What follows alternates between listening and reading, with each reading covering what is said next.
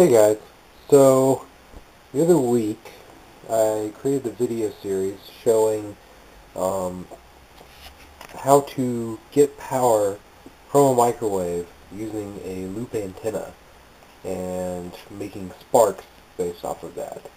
Now, that is pretty interesting in and of itself, but I'd like to do some more useful work with it. Before we can get into that, really, I wanted to show using the microwave and the loop antenna with the microwave in particular as a power source. Now, these loop antennas, which I've made a couple here, these have resistive elements added to them, and they are of different values. So you can see the different values here. This one is 100K. This one, I don't quite remember. I think it's 1.8K. This one's a 330 ohm. And this one is a 100 ohm. Now, the value of the ohms is analogous to the impedance of the load. And then this is the source here. Now, this wire doesn't generate energy of itself. It's coupling into the microwave. So the magnetron on this guy, which is back here, is sending energy waves out. And by energy waves I mean electromagnetic waves that are of the microwave frequency, 2.45 gigahertz.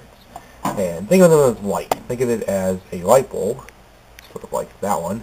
It's just sending out light waves, boom, all the way out. That. And these light waves interact with this loop, which causes current to flow back and forth very quickly. Current being, electrons moving within the wire. And this interacts with whatever is connected to it. And in this case, I'm just using a purely resistive element. Now, what I'm hoping to demonstrate here is that with what we saw last week was an open loop. So instead of there being a resistive element, there was just air. And current would move back and forth and would build up at the edge of the wire and would build up to an extent where there would be a voltage difference between them and it would arc across. Now, with a resistive element, some current will begin to flow through. And as the resistive element decreases, that is, as the resistance gets lower, more current can flow through. And if too much current flows through, then you just have current flowing, but there's no voltage difference. If you have too little resistance, which I think this guy will, there's too much voltage, not enough current. So there's sort of a sweet spot. Now, there's an equation, power is equal to voltage times current. So the power of these resistors that's being burned across these resistors, in this case probably quite literally, will vary based on what the resistance is. The more resistance, the lower the current, but the higher the voltage. The lower the resistance, the higher the current and the lower the voltage, and there's probably a sweet spot. Now, in the case of this loop antenna, I believe it's going to be about 100 ohms, so this one should have the most interesting effects. What we'll probably see is that the resistance won't offer enough of path, so it'll probably arc across it, and you'll see something resembling a light show.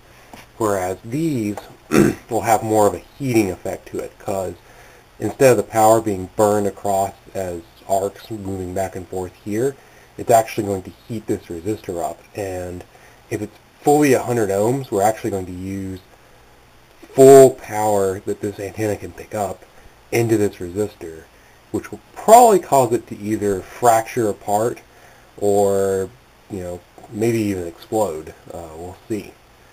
So let's stick these guys into the microwave and see what kind of damage we can cause. This is the 100 kiloohm resistor into the microwave. Let's see what happens.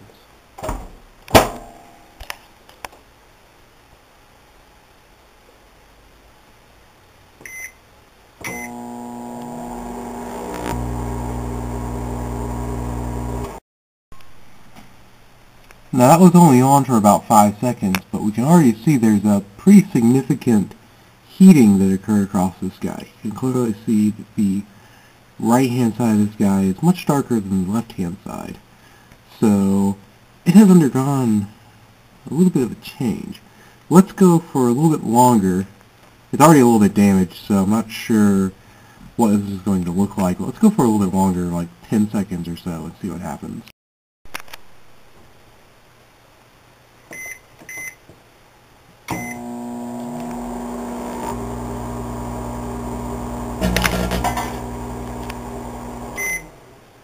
That didn't need to hit 10.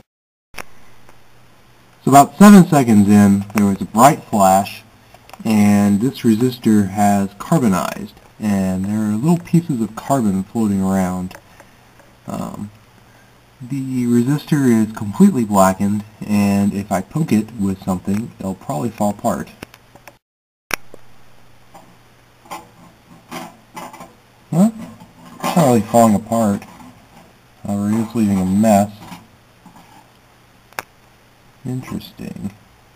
So remember, that was 100 kiloohms. Our target is 100 ohms, so we should start seeing more destructive effects. We didn't really see much of an arcing. We saw a little bit of a plasma, which was that bright flash, but not a lot of arcing. Now, up here is interesting too. This is starting to burn here. This is where the tape was. So it seems like it's interacting a little bit with the tape. I don't know if that's a thermal thing, if the tape is just heating up, if the whole wire is heating up and the tape is starting to catch fire, or if there's a little power transfer to the tape or something like that. At these frequencies, it could be possible. Probably not as likely. Probably more of a thermal effect. I don't know enough about the physics on that to really say. But let's try a different one. This is the kiloohm range resistor. Like I said, I believe this one's 1.8, although don't quote me on that. Okay, now it took about 10 seconds last time. Actually took about 7 seconds, so I'll try for 8. Well, this is a fresh one, so let's try for 10. Let's see. Yeah.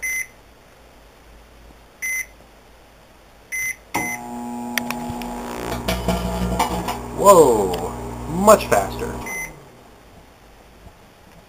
And there's a little bit of fire. Okay, it's gone now.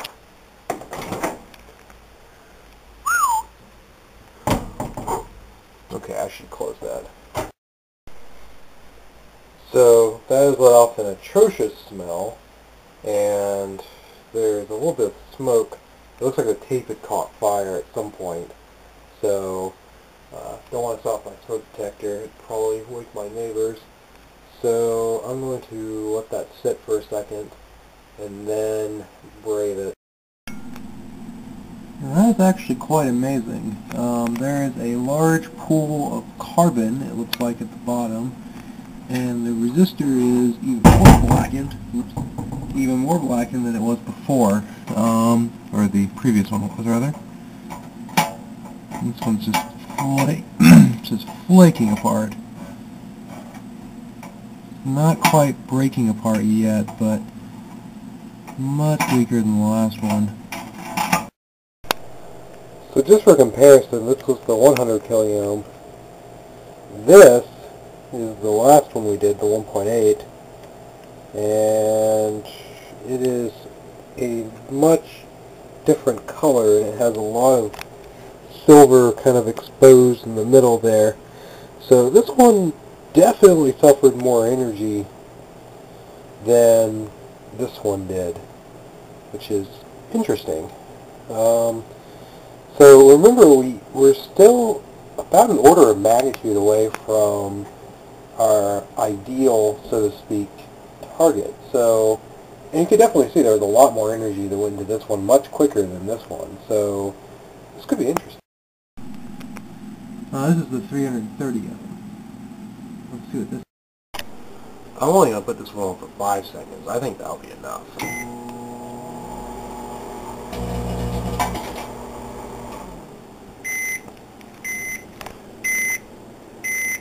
And we're on fire again. Seems to have gone out. I'm going to give it a second or two to simmer out there before I open it up. It'll probably, ooh yeah, it already smells like a good bit of smoke out of that. Alright, let's see what we've got. Whew. There is a horrendous smell from this microwave oven right now. And this resistor here, well, it's not looking too good. So this one is 330. That's the 1.8, and that's the 100. You can definitely see there's a trend of more damage being done to it. This one has grooves cut in it now, and looks like some slag around on the outside here, which is molten metal, and it's can't quite cut through it either, but it's flaking out a lot of little flakes coming off of it. It got some damage. It is not looking too hot right now. So here's the 100 ohm, and now one thing to mention too, whereas the other resistors were half watt, this one is smaller. This is the only one I have in my kit right now. So this might actually be a lot more damage. Not really fair, but we'll do it. And we shall go for the 5-second rule once more.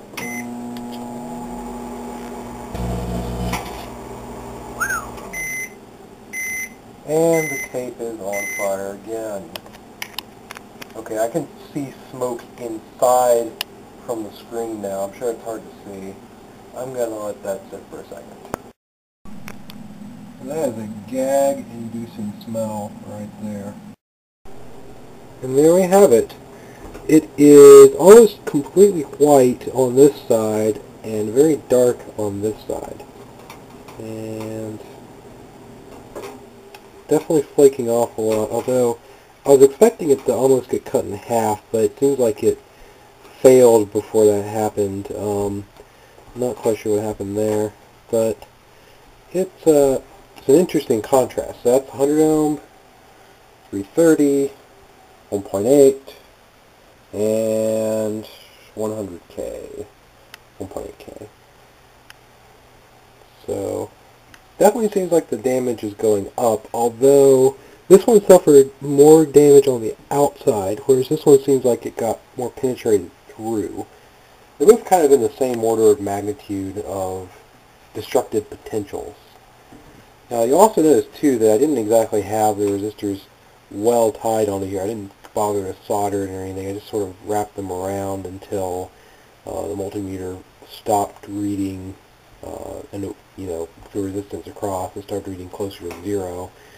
So connections could have been a little bit bad, but I'm sure they were good enough. I mean, obviously they were good enough to get most of the energy into the resistor. The connections looked relatively undamaged, except on this one where connections blackened here, which means most of the energy went to the end of this. It skipped all this, went to here, and then went through. This is interesting. Same thing happened here. This one, the connections actually seem pretty good. It actually got a lot of damage here, which is interesting. So, not sure what to make of it. Another thing I want to demonstrate in this video, and maybe I'll demonstrate this next time, is now that we have a power source and a sink for this energy that we can do something not useful with yet, but at least do something with, we need some way to transmit that energy. So I created this. This is a waveguide, and this is the effect from earlier, which wasn't quite as crazy as the effects we just saw with the loop antennas. But what happened was I put this in front of the magnetron, and you can see that this part is completely untouched, and this part is relatively far away from this part, yet the energy's gone through here into this resistor, and it is very obviously damaged it. You can see the damage a little better up close there. Didn't exactly have the greatest connection on this one either, but Yeah, did the job. And you can also see that the rest of this wiring is pretty much unharmed. So the interesting thing is, even though this was about 10,000 watts, 1,000 watts power, it didn't really scorch this wiring up very much. And I don't remember what value resistor I used for this. It's totally unreadable now. It was pretty close to 100 ohms from what I remember. So you would expect to see a lot of scoring through here, but there really isn't much. And that's pretty analogous to what we see here. Even though this top part was relatively damaged, there's some scoring around on the outsides here and there, but for the most part, these loops are pretty much unharmed. And this one in particular is very unharmed. It's almost pristine. I could probably turn around and use this thing again. I did use water when I used this guy, so I think there was less overall energy in the system than there were for these other loop guys here. These are getting full brunt and probably getting a standing wave resonant effect causing an even greater effect. But this one still caused enough damage to this resistor to be significant. And it's just interesting. Now, one thing they do teach you in the microwave class, and something I hope to demonstrate later, is that the energy is actually not being transmitted through these copper wires. It sits on the edge of the copper, sure, but most of the energy is going through the dielectric. And in this case, despite the fact that I have tape every now and again to hold the thing together, most of the energy is going to be going through air. Now, it's not too hard to believe, especially for a microwave oven. The energy is already going through the air in the oven anyways. This is just offering sort of a guide for it to go through. It's a waveguide. So the loop antenna sort of captures the energy. It sort of gets stuck in here and causes loops. Now, I mentioned earlier that, it causes the electrons to flow back and forth in the wiring, and that's for the most part true, but it's not exactly true either. It's a lot of wave kind of dynamics going to it. So it's useful to think of it in terms of electrons sometimes, but it definitely breaks down after a while. And a lot of it's because the energy is flowing through here more than it's flowing through here, which is definitely interesting. So in this video, I haven't really gone into great detail as to what exactly a resistance or an impedance is, but you can see the effects of it. There's a characteristic impedance of this antenna, and now we just sort of went from a high resistance to a lower resistance. I did want to show at some point that you have to match this. So if we were to go lower than that 100 ohm, eventually we would actually stop seeing as much energy go through, and we'd see less and less of an effect. I'll probably end up making a future video to show that. But this VO here, which is a property of the antenna, roughly 100, and this R, that's roughly 100, you have maximum power transfer between these two. When this is something more like 100,000, then you don't have as much power transfer. Now, there's still enough power transfer to damage this resistor quite significantly, but remember we're putting 1,000 watts into this, and this resistor was only rated for about a half watt. So we're kind of judging based off the, qualitative effects we see on the resistor. Like there's less scorching on the 100K than there is on the 100. It's not pitted. The plasma took a lot longer to take effect. Remember, we ran it for 5 seconds, saw very little, and then opened it up and saw there was a little damage across the resistor. Ran it again, and then it took about 7 seconds before it actually built plasma around it. Which, the plasma doesn't look like a traditional spark, but you can kind of think of it as that. It's sparking through, it's burning off the carbon on the resistor. Whereas the 100 ohms, within less than 5 seconds, was already on fire, already arcing, already being torn completely apart, and at the end of 5 seconds had fallen onto the bottom surface of the microwave. Much more dramatically pronounced effect. When we added a transmission line between the antenna and the resistor, we added a path for the energy to flow from the loop antenna to the resistor. Now, the transmission line also has an impedance associated with it. In this case here, I calculated it to be about 330 ohms, this one to be about 100 ohms. We'll get into later, how this makes a difference, but we could already see earlier that 100 ohms here and 330 ohms here was less power than if this was 100 and this was 100. So if this is a higher impedance, we can already make the, hypothesis that less power will flow through. And I hope to prove in a later video that this is correct. There's also a lot of things about these transmission lines that are very interesting effects. We'll have to discuss more on this later. There are effects that happen because this is a wave and it's traveling back and forth within a set period of time. The distance of this line makes a lot of difference in how it actually interacts between the source and the load. And in traditional RF engineering, you call this a generator and the load, even though this isn't really generating anything. It's a mnemonic.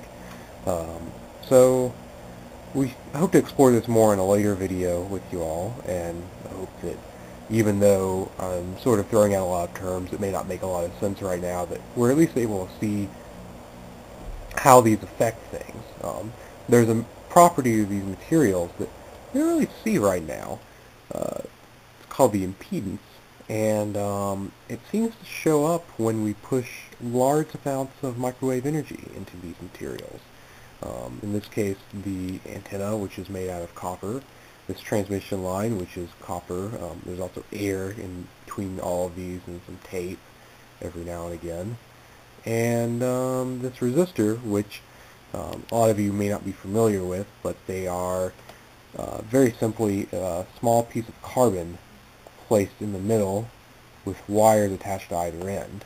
And you adjust the size of that carbon and its path and all sorts of other things to determine how much energy can flow through this resistor. It's a little bit more complicated than that. It's how much current creates a voltage drop across it, so forth. It doesn't really matter right now. Just know that this is sized, and this intrinsic property of these things can be set as a result of that, which is somewhat helpful for us so we can play around with these numbers. If we didn't know the impedance of this, we could theoretically take a bunch of resistors of different values and just keep trying them until we see a peak in the effect. So like, see one number gets the most destroyed out of all of them, and we could say, oh, it's probably about that number. Again, I hope to do more future videos on this and show more of these sorts of demonstrations, and more fire. See you all later.